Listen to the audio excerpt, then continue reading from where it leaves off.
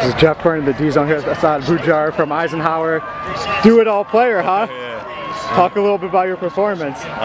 You know, coaches set up good players to give me the ball. You know, I just executed on them. You know, coaches just set me up for greatness today.